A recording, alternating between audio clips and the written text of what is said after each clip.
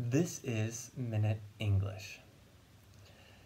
Have you heard someone talk about someone in the business world as cutthroat?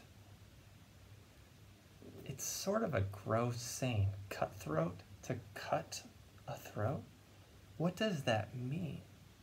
Well, cutthroat tactics in the business world means that everything goes. Your goal is to push everyone else out. You want to make the best phone or the best app or be the best teacher and push everybody else out so that you get all the business. You are cutthroat.